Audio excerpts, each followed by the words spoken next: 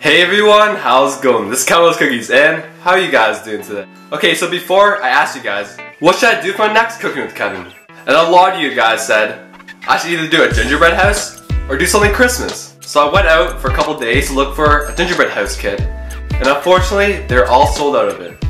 So then I decided to make cake pops with my sister. I mean, that's something Christmas, right? So with no further hesitation, here's Cooking with Kevin, making cake pops.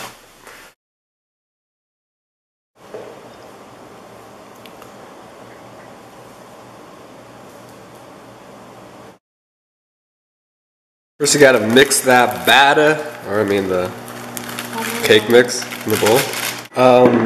Add like a cup of water and 3 eggs, I think. Milk, we use milk.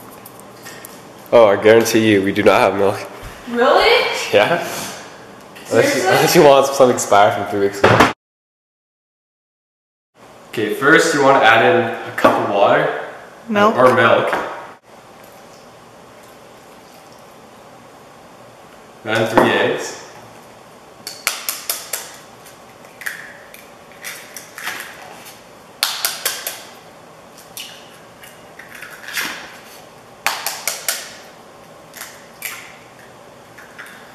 And get a whisk or something to mix it up.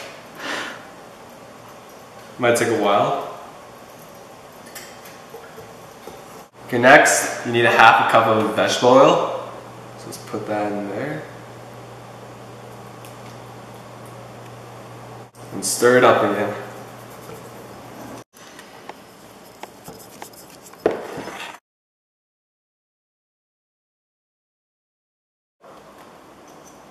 Now that you got all your cake mix into the pan, and you got your oven preheated to the correct temperature, put your cake mix into the oven.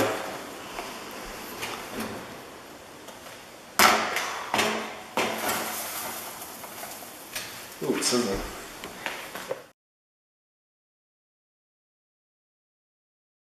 Okay, now after that the cake is baked, you need to take it out and you need to crumble it. Just cut around the edges with a knife. Cut in little blocks just to cool it off. You use your hands. I already washed my hands. I'm just gonna use my knife and just kind of break it up. So crumbling it. Crumbs, you want crumbs. Exactly what my sister said. You want it in crumbs, like no big blocks, just all crumbled. Kind of like sand, I guess you can say. It takes a while to do this. After you're done crumbling the cake and put it into a refrigerator so it cools down, get some icing and put the icing in the crumbles. For like a container like this, which is about 450 grams, use about 3/4 of it. So just use your hands and mix it all up. It might feel weird, but it'll be good. As you can see, I put the icing in, and you just want to really mix it up until it's about even consistency. Okay, so once everything's all mixed up, you want balls. You want some balls like that. So what you could do is get ice cream, like an ice cream scoop, and scoop it up, put it in a ball. Since we don't have it with us, we're using this. So what we're doing here is getting a nice scoop, then taking it out and mixing it up in a ball. So then they'll be all about equal size. Then put it on the tray, then do that until you're all out of the dough. Hello.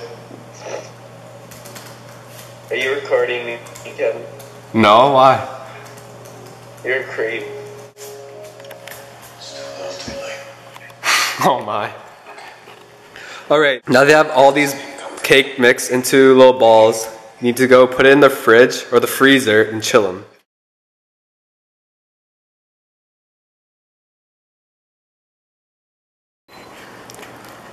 Okay, since we don't have any measuring utensils for teaspoons. We're just gonna put some shortening in it, in the chocolate, in the white chocolate.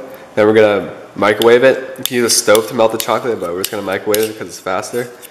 For every ounce of chocolate, you need about 8 teaspoons of shortening. No, half a teaspoon. So we need 4 teaspoons? You're a child. Okay, then For what? every ounce of chocolate, you need half a teaspoon. We have a pound here, which is 16 ounces.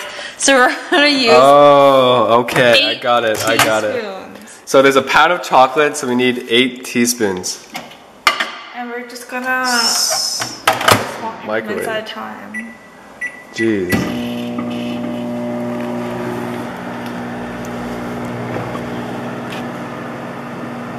Oh, jeez. What happened?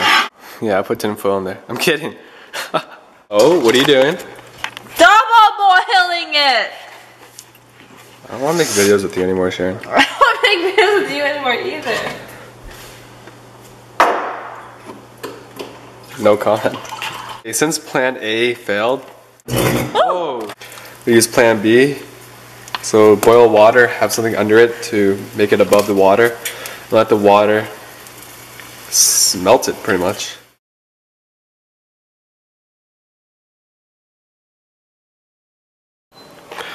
Okay, so we got the frozen or the chilled cake pops. Now we are coating them in the melted chocolate. We actually got the wrong white chocolate, so it's kind of a little bit too thick, but we'll make do with it anyways. What we did was we got a chopstick and we just twirled it around the chocolate, and after you have all the cake pops covered in chocolate, you'd want to freeze them after or chill them. So we got our tray finished. Freeze this about for 15 minutes. Okay, so we put some red chocolate into a Ziploc bag. Trying to pipe this design on it. So see how that works.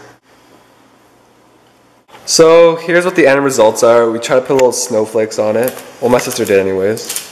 And they came out alright. This one's pretty good. They're alright.